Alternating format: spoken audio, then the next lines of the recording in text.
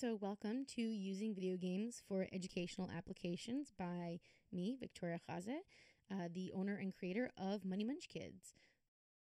When I first started Money Munch Kids, which is a company dedicated to teaching kids financial education and money management, I obviously had to have a lot of creativity to be able to explain these concepts. And I wanted to carry that into other applications, specifically things I was very passionate about, such as the utilization of technology in education. And so I really wanted to see this kind of merger in between using video games and education, obviously, because it's what I do, as well as kind of taking that creative aspect to be able to look at basically any game and be able to use that for education. And that's kind of what this talk is about. So in this talk, we're going to talk about how to analyze a game. Part of that aspect is going to be talking about what's called the gameplay loop, the story style of the game, what I have dubbed as the classification key, which is a combination of academic skills, life skills, and what's called soft skills. In addition, we're also going to be talking about what's called the context of creation. I do want to give a bit of a heads up. This is not a curriculum. This isn't a use this game to teach this, this, and this. This is not a top 10 list. This lecture is specifically about how to analyze and use any game for education. And why do we want to do that? Is because we want to use games that our kids are already passionate about. Because if kids are passionate about something, then they're going to want to do it.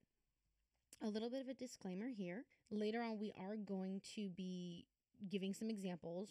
And with that, that means that you are going to get some spoilers about these games. So if you're someone who really enjoys the discovery of the game, unfortunately, I can't really go through how to analyze a game without giving some spoilers. Let's go into the analysis. So first, I want to talk about what is a gameplay or activity loop. The gameplay loop is a game design term that is used to best describe the repetitive activities that a player will take while playing a game. It defines, in essence, what the player does while playing the game. So like in Mario, you would be the character, you're collecting the coins. That would be kind of an example of the gameplay. Like, what is that repetitive action that you do? The next thing that we're going to talk about is what's called the story style analysis. A lot of people may be familiar with this, so I wanted to kind of start with this early on. So you want to ask the question, who is the protagonist? Who are the main characters? Are they flat characters? Are they there just for the gameplay? Or are they multidimensional? Do they have a backstory?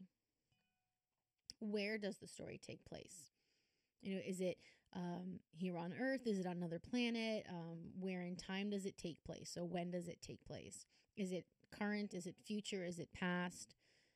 Who are the other important characters that are featured, not only in the game that you run into, but also on the cover art, the trailers, etc. Because there's many times when a character is shown a lot, like on the cover art or trailer or posters, because they're a cool looking character, but in the actual game, you don't interact with them a lot. So those are things to think about as well. What are the primary and secondary genres? And is there a narrator besides the main character? What other types of characters are there? What qualities stand out? Are there stereotypes? Has the game specifically trying to not do stereotypes? Are they trying to go against typical stereotypes? How is the plot structured? Is it linear, chronological? Does it jump around? There are a lot of games that really love to play with the plot, want to play with that by specifically jumping you around, by giving you a sense of uncertainty. And these are very important questions you want to ask, because that'll tell you a lot about how you can go about analyzing the game as far as like a story style, more literature style, which is, again, most easy for a lot of adults because we've already been through this usually in like high school or college literature. You're familiar with this. The next thing is the creator's background. So we're at this point, we're talking about the context of creation, and I'm wondering why the title hasn't come on. There it goes. So the context of creation is here. So what is the creator's background? Did they just create this game for fun, or was it something that they were trying to really have an impact on? Was there important aspects that went into the game that had to do with the creator's background? So who worked on it? Was it inspired by something? Was it a response to something, an event, or the rise of technology? Something like that would be something to take into account when thinking about the context of creation. So now we're getting into the classification key, and this is classification number 1, which is that academic skills. Does the game cover anything about science, like biology, chemistry, physics? A lot of games love to play with physics, so you really want to take that into account. There's also a lot of games that have to do with like different planets, so biology is something you can also pull out there. Mathematics is another one. Statistics, algebra, geometry, calculus. There's a lot of games that are focused around numerical values and numbers and mathematics. There's also a lot of games focused on geometry, so this is really, really good to include when thinking about how to use your game for educational purposes. Another aspect is English and language. This is very important in video games because and tends to be often overlooked because it's such a visual medium, but there are lots of games that play with language, lots of games that have their own kind of language within it, their own way of speaking, which would be the audio that you'd be hearing. Some games choose to incorporate voice actors and languages, scenes that are spoken. Other games choose to completely avoid them whatsoever, and it's all text. And other games choose to not have any language interaction, or they use a made up language like just sounds. So this is very important. It's a really, really great aspect to think about when you're looking at different games. Also, the humanities, literature, and composition. There are a lot of games that are based off of like old fables.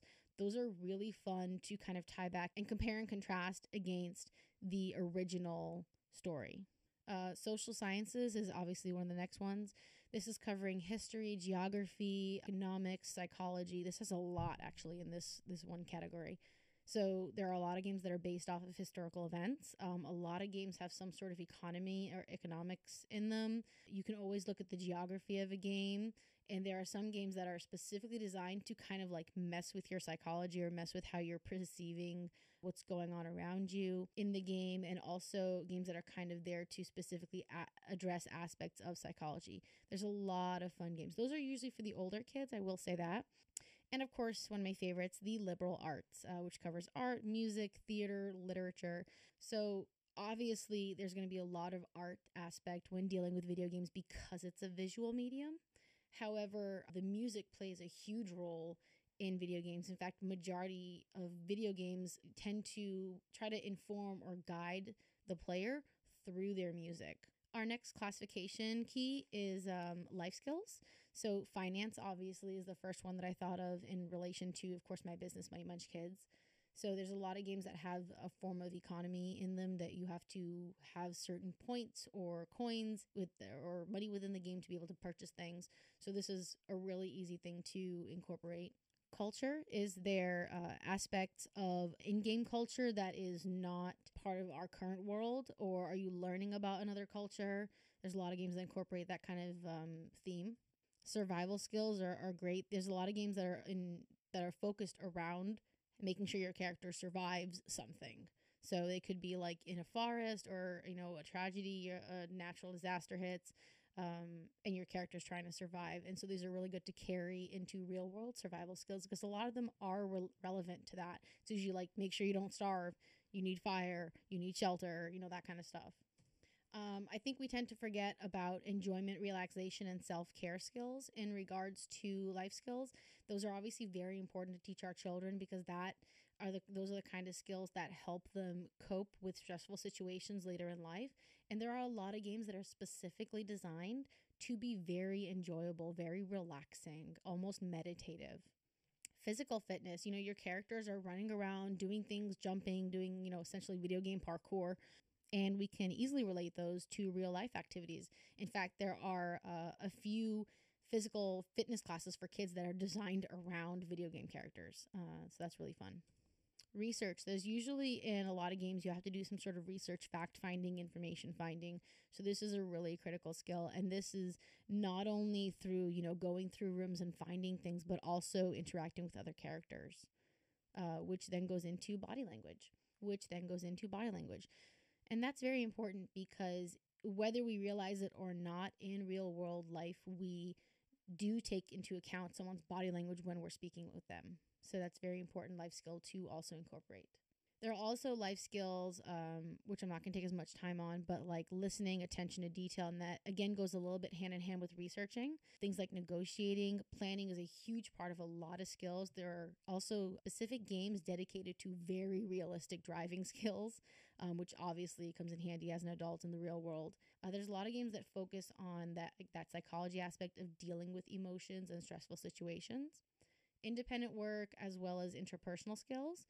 The next classification key is soft skills. So these are like effective communication skills, dependability, adaptability, respect for others and property, empathy, teamwork and cooperation, interpersonal skills, conflict resolution, problem solving. These are obviously very much prevalent in a lot of games because a lot of games have some problem solving involved with them, as well as working with other in-game characters, or if you allow your child to play multiplayer online, working with a team that you cannot absolutely control whatsoever. Handling criticism, that also has to deal with a lot of games and being able to work as a team. Flexibility, so quickly adapting to unusual situations. Leadership skills, a lot of video games promote leadership skills, and it's obviously very important in real life. Creativity, it tends to be the first thing that we think about, but not necessarily one that we give a lot of credit for. Work ethic as well. A lot of times you have to, just keep mining away till you find that like iron ore that you need to be able to craft this thing that you want to make. It's a Minecraft reference there. And I think that, again, also is very underappreciated skill that is taught by a lot of video games. So as far as the suggested order in which to use those to analyze a game, I would highly suggest that you start off with the style of story, that kind of literature-based analysis that a lot of us are used to, and then move into the gameplay loop, because that's something that as you're looking at information and research about a game, you're going to figure that out. And then after that, you want to follow that with the classification key, those academic skills, life skills, soft skills.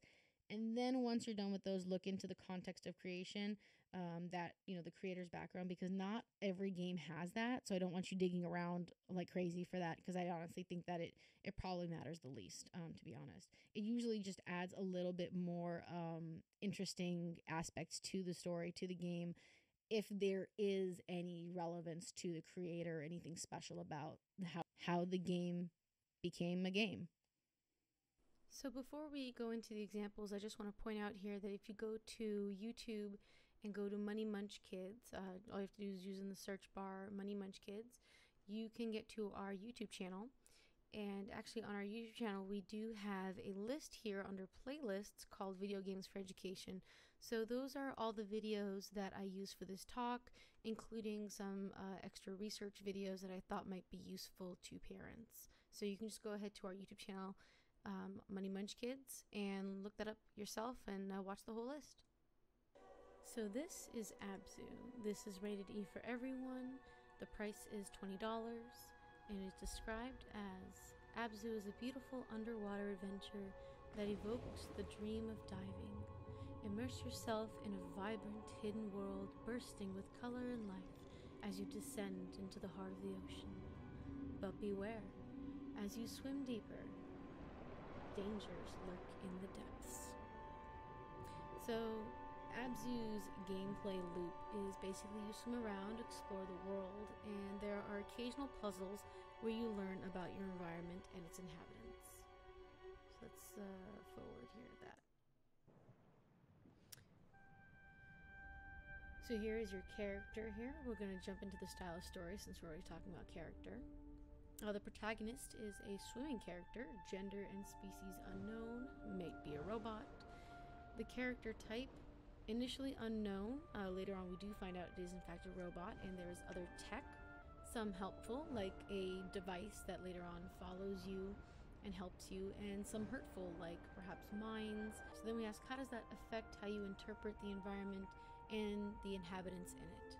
Where, obviously we're in an ocean. There are later on some structures and interesting architecture. When is unknown and unclear. We obviously have this robot here that can swim underwater perfectly fine, so it might be something more futuristic, but the architecture that we look at later on tends to look old, like ancient cities, so this does prompt some questions. Are there other characters? Yes, there are. Obviously, there are other fish, other marine life. There is specifically a shark character, which for most of the game actually kind of harasses you and attacks you a few times. But later on, it actually, sacrifices itself to save you, which is really interesting. So in that kind of way, it did kind of befriend you. So we want to ask also, what are the possible creatures and beings that created this ancient civilization? Who built these things? The general genre is exploration. Other characters, maybe other robots, we're not sure. And the plot structure is a fairly linear plot. So here's this beautiful scene with this ancient architecture here. So we're going to move on to the classification key.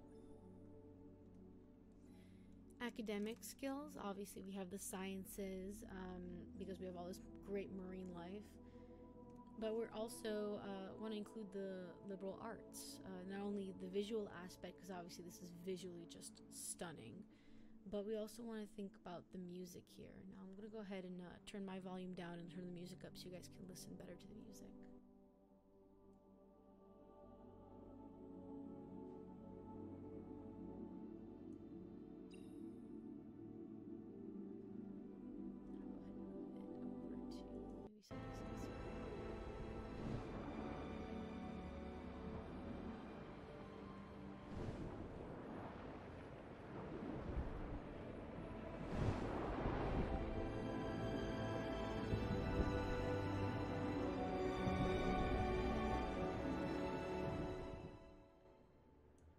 So yeah, it has this beautiful aesthetic as well as this amazing audio track to go along with this game. It's absolutely just a stunning game.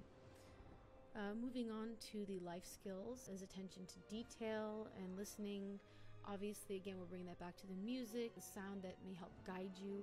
In addition, we're exploring this world, so we do want to make sure to have attention to detail. Oh, look, it's just such a visually stunning game. I will never ever get tired of watching this. We also have the aspect of relaxation and coping with stress, and I'm going to come back to that in a second when we get back to the context of creation, because there was something specifically done with this game. One of the soft skills we have is empathy. Obviously, we want to address those other characters. Specifically, I would bring about the shark, again, that for most of the game is kind of harassing you, but then sacrifices itself. What questions could we ask there of our kids about empathy and kind of putting yourself in other characters' shoes, so to say.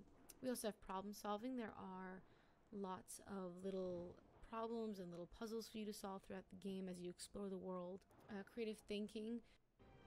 So going into the context of creation, there is a cultural aspect to this game. The game title actually stems from Sumerian mythology, particularly the myth of the ocean goddess Tiamat and the freshwater god Abzu, uniting to form all life. And a reason this was chosen was that the myths surrounding land-based life and their supposed origins in a cosmic ocean were a reoccurring theme in multiple world mythologies. So the title is actually made up of the word ab, which means water, and zu, which means to know. In addition, the aim from the concept of the game early on was to not simulate diving, but instead to capture the dreamlike feeling of ocean exploration. So as part of this research, I'm going to go ahead and pause this game right here. Look at the screen here. As you see, there's no oxygen timer, there's no anything of any sort that tells you that you're running out of air or that you are on some sort of time limit. And the reason this is because as part of his research, the creator experimented with other ocean simulator games and found that they were not really what they said would be fun. So by removing any time limit or air gauge, the team that created the game sought to kind of promote this relaxing sense of exploration without having that rushing feeling that you have to get air, you have to find something. You can just really explore the world and enjoy.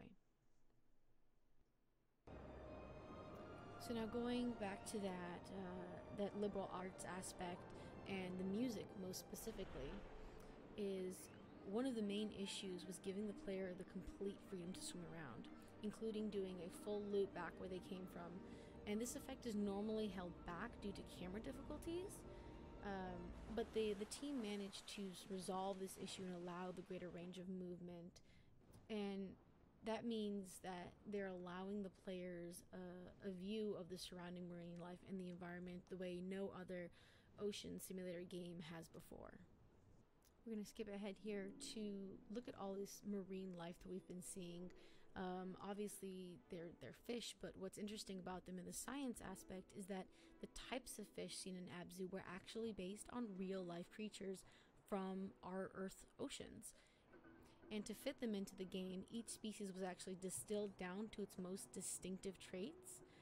And so the team actually has tens of thousands of fish within the game that are reflective of real Earth's marine life. In addition, there's actual swimming styles were based and modeled directly off of the behavior and physics of real fish movements. Now, I do want to circle back around to that musical liberal arts aspect with the final note on abzu here. The music actually was written from the very start to be an interactive and dynamic part of the game rather than having it based off specific cues.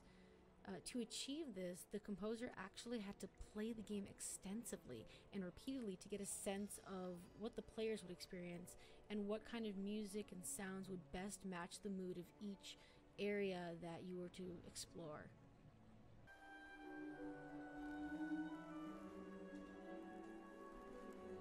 And with that, that is abzu.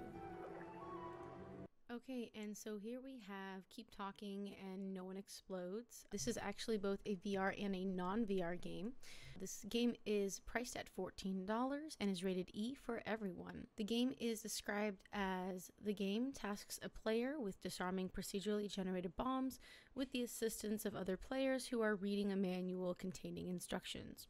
I will note for parents who may be concerned, this game does not depict violence. The screen just kind of turns to black, so there's no violence, no blood or gore, anything like that. The gameplay loop is basically a puzzle-solving game while communicating and fighting against the clock. The style of story, the protagonist is you, where we're in some sort of bomb room or escape room. The other characters are your team, so this is a multiplayer game. The genre is action comedy. Oh, one note here in regards to the multiplayer game, it is not a multiplayer online game. You have to be playing there in person. The plot structure is linear.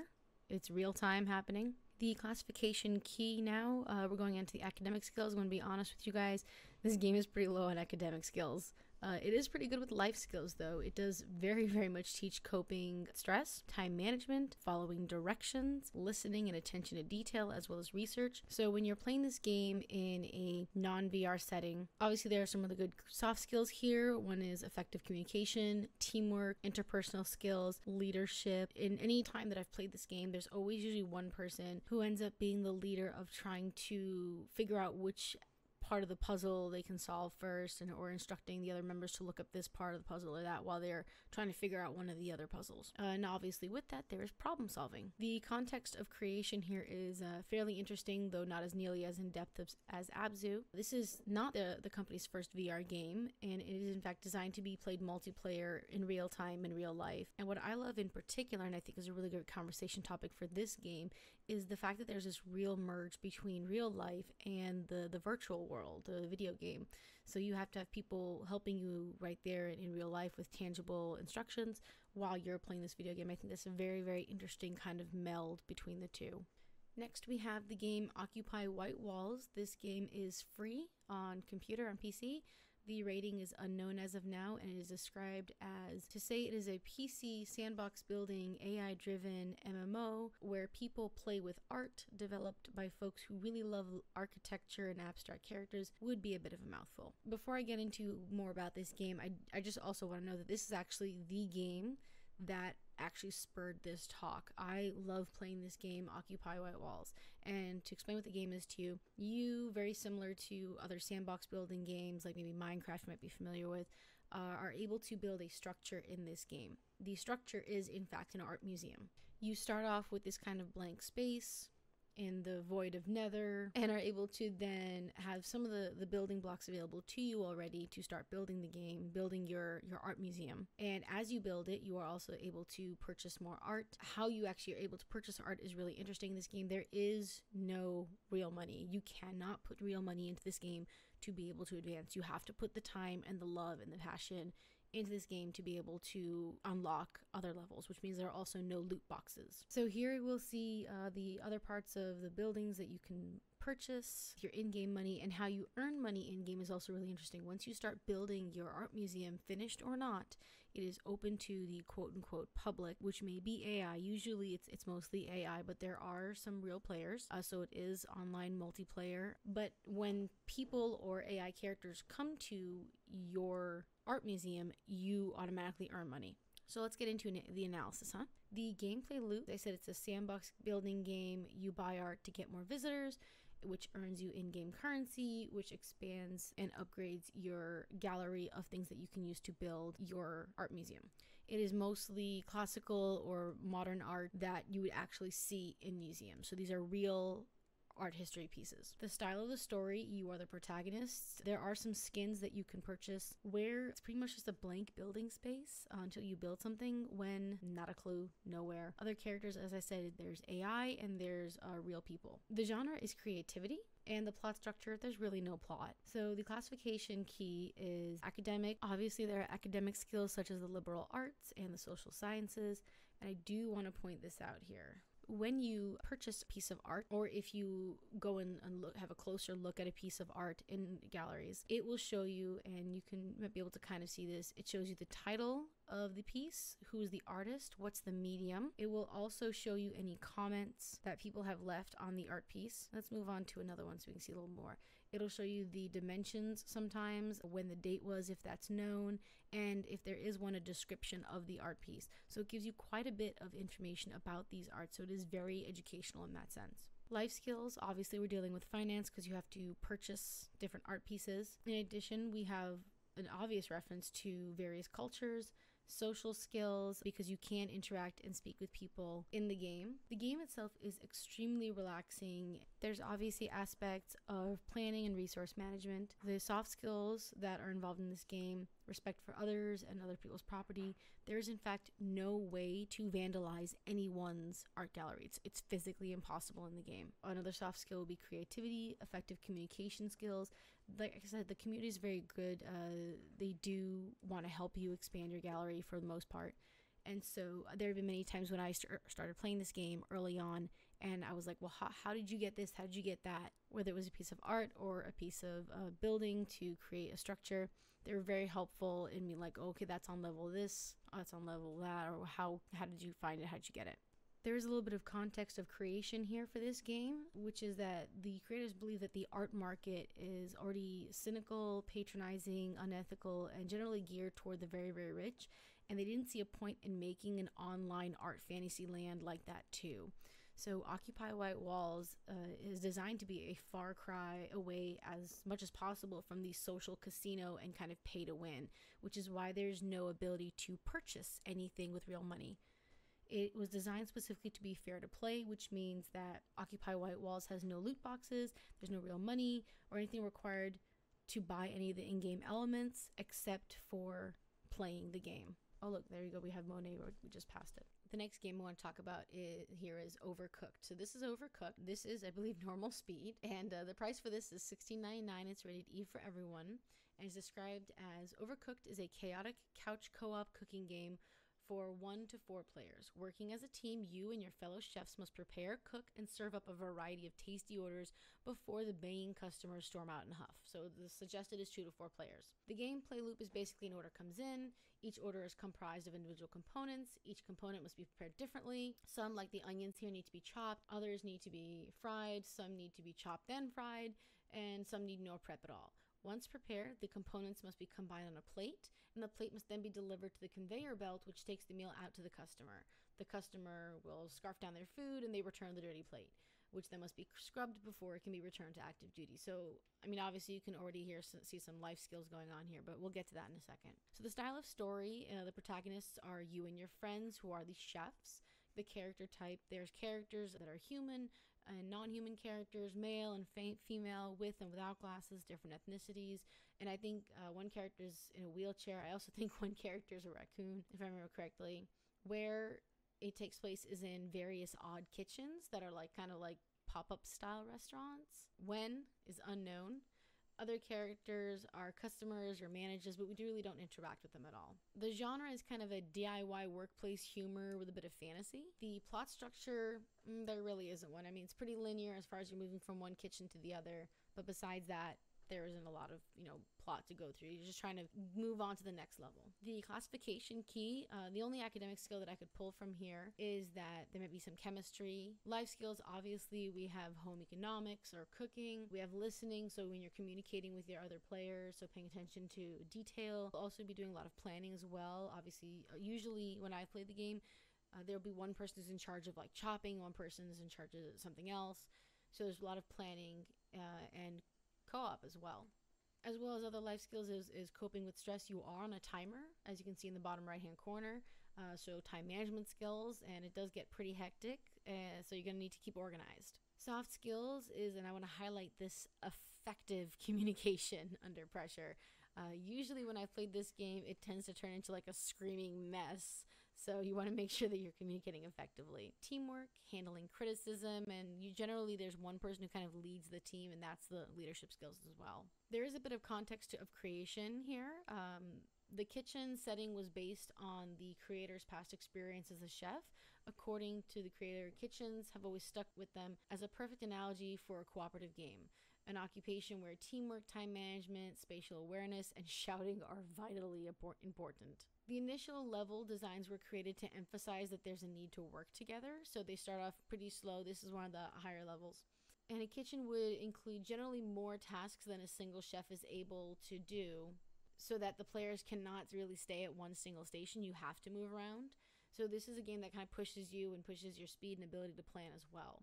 But to keep the game simple, they eliminated a kind of life-based system in favor for a scoring-based system, so that players didn't feel pressured by making small mistakes, and it was less penalty or less penal system and more reward-based.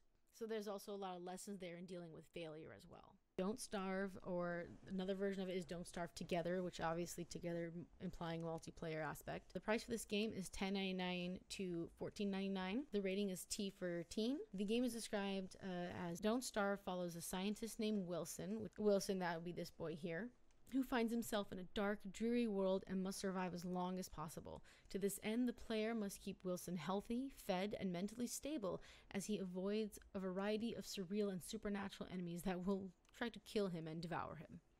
So this is obviously, in its style-esque, it's almost Tim Burton-esque in its style. The game loop here is that the game relies on a kind of day and night cycle, which causes meaningful fluctuations in the gameplay. During the day, the player spends most of their time exploring the world, gathering food, firewood, and other resources, discovering or crafting recipes to combine available items, and avoiding enemies. With nightfall comes dangerous monsters and an invisible menace who attacks the player when the screen has gone pitch dark. A player must have a light source or night vision to prevent it from attacking. So as you see, there's a lot to do here. Each in-game day is about 8 minutes of real time, just so you know. The style of story, obviously there are different protagonists. Wilson is the main one, but there are a few other characters that you can play as you unlock different levels. The character type, he's a gentleman scientist and is the protagonist of Don't Starve, where it's some sort of made-up planet when unknown. The genre is kind of like this open world survival game. As far as the classification key goes, the academic skills here are obviously science. Language that is in the game is kind of like this weird wonky language like you would hear the adults of the Peanuts TV show. Social sciences, we deal with psychology, as keeping your character in the dark does affect their mental state. Geography, liberal art, both in the music and style. There's also some of the shorts that you can go look as far as to have some background on the characters, and that's what you're seeing on screen right now. Life skills, there's obviously the aspect of survival skills. Relaxation, I find this game to be very relaxing. The resource gathering portion of the game is a lot of fun for me. Physical fitness, so you can relate this a lot to camping and own the actual real life physical survival. There's also planning, attention to detail, and a lot of independent work as you can play both independently and multiplayer. Soft skills, there's teamwork if you're playing Don't Starve Together, adaptive creativity, empathy. There are a lot of other animals and creatures in the game that can help you or hurt you, and you can befriend various animals as well. So as far as the context of creation, the game was conceived at the height of the game industry trend of dropping players into a world with very few instructions and giving the goal of survival. This game was heavily influenced by Minecraft, which spearheads the trend, as well as a filmmaker, Tim Burton. So right, like I said, it has that Tim Burton-esque feel. So here we have another great game called Rock of Ages. Note that there is actually a Rock of Ages 2. Rock of Ages and Rock of Ages 2 are both priced at $9.99. They're rated E for everyone and is defined as a rock-solid combination of rock-rolling fun, deep strategy, captivating art, and music from different ages of history. This is a game of crush or be crushed.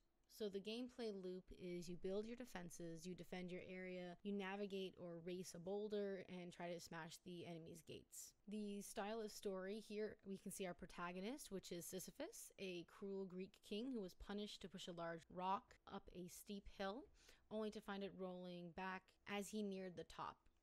Ever since, he has been known to be pushing the rock tirelessly through eternity. Now, in Rock of Ages 2, the actual main character is Atlas, which is one of the Titans who was responsible for bearing the weight of the heavens on his shoulders, a burden which was given to him as punishment by Zeus. The characters are characters from ancient history or mythology with a ton of rich backstory to them. Where, obviously, we can see that we're on this kind of platform area which resembles places through history. There's no specific date as it jumps around a lot. The other characters are generally fun depictions of historical or fictional characters, like obviously there's Hades, Sisyphus, there's also Agamemnon, Zeus, the Plague, God from Da Vinci's Sistine Chapel, Joan of Arc, Van Gogh, Henry VIII, etc. The genre is a loosely based historical comedy. The plot structure, you move around through different levels that are based on various periods in history, but not necessarily in chronological order. The classification key, obviously, when we're starting off in the academic skills area, there's a lot to pull from here. We have not only the liberal arts, like art, art history, etc., but also the social sciences with history, geography. We also can pull in from English language because there are a lot of literary characters through these games as well. The next skill set is the life skills. We obviously have a lot of culture here that we can pull from. This is also just a really fun, kind of relaxing game where it's just pure fun of just trying to get through the maze of the level that you're on and kind of be creative when it comes to building your defenses. So as we can see here, you are building your own defenses, and everything, of course, costs in-game money. And you get in-game money by playing the game. You're actually not able, similarly to Occupy White Walls, you're not able to put outside money into this game. You just have to play it, and it kind of feeds itself. As far as soft skills, we have interpersonal skills. Not only can you play this game against the AI, but you can also play two-player. So that's really fun. So it does encourage good sportsmanship and creative problem solving. So as far as the context of creation, there isn't a lot that I was able to pull from, but I do want to again highlight that this game really takes a creative spin on how it represents different characters through history, through mythology, etc. So the next game I want to talk about is Assassin's Creed Unity. The price ranges from $10 to $40 depending on which version you get. The rating is M for mature. Assassin's Creed is defined as Assassin's Creed Unity tells the story of Arnaud, a young man who embarks upon an extraordinary journey to expose the true powers behind the French Revolution. In the brand new co-op mode, you and your friends can also be thrown into the middle of a ruthless struggle for the fate of a nation. So the gameplay loop here is generally you're wandering around the world, you find a mission, you get to the mission's location, you sneak in and either steal, free, or assassinate somebody before escaping to receive a reward and progress to the next part of the story. The style of story, the protagonist is Arnaud. The character type, he's a French-Austrian assassin during the French Revolution. He was born in France in 1768. Seeks revenge for his dead father against the organization his adopted father helps run. Where are we? We're obviously in France when during the French Revolution. Other characters, there are various other characters including historical French figures such as Napoleon and Robespierre. The genre is Assassin's Creed Unity is generally considered an action-adventure stealth game set in an open world environment. The plot structure is also mostly linear. We have some really amazing graphics in this game. As far as the classification key, for academic skills, we have the social sciences such as history, geography. We also have the liberal arts and art history. In the game, you're definitely going to be addressing pieces of literature, composition, life skills. There's obviously a lot of culture. You can encourage your children to do physical fitness, as we see in the game here. There's a lot of crouching, there's a lot of jumping, there's a lot of being able to balance. So you can actually incorporate that into an outdoor routine where you encourage your children to be able to have the same skills as the characters in the video games. Of course, we're not going to ask them to jump off buildings or anything, but you know, they can crouch, they can run, they can balance. There's also listening and attention to detail, as well as planning. You're going to need to be able to get in and out of certain areas, so that's very important in planning your escape route and planning how you're going to get the mission done, etc. Soft skills, there's adaptability, teamwork and cooperation. If you're playing multiplayer, conflict resolution, so you're trying to sometimes get out of places as quickly as possible without dealing with a conflict or being involved in a conflict. Respect for others, property, and stealth. So there's actually been said that when you play this game, if you go into a room and move something, the characters in the game will notice. So if you're going around and vandalizing rooms, you're going to get caught. As far as the context of creation, Assassin's Creed covers a variety of different locations during major historical periods. And they actually have a really good idea and an amazing way to actually capture what it's like to be in that place. A lot of people have said that it's almost identical to being there in person. Assassin's Creed has actually been credited with being so realistic in their depictions of the real world geography that, as you can see back here, that's actually Notre Dame. In fact, that is the exact spire that burned down during the Notre Dame fires. And so they're actually partnering with the French government to be able to use the scans that they have to help rebuild Notre Dame, which is fascinating and absolutely amazing. There is also a version of Assassin's Creed that you can play that you're just going through the world. You don't have to play the actual game, so you can just walk through the world. The next game I wanted to talk about is Planet Coaster, and this is the trailer for it actually. The Planet Coaster is priced at $45. It's rated E for everyone, and Planet Coaster is described as the future of coaster park simulation games has arrived. Surprise, delight, and thrill incredible crowds as you build your coaster park empire. Let your imagination run wild and share your success with the world. So the gameplay loop, there isn't necessarily a loop per se, but before starting the game, everyone must create their own avatar, which is very customizable, and is the only thing that absolutely everyone does. Planet Coaster is a construction and management simulator video game, similar to its predecessor, Roller Coaster Tycoon.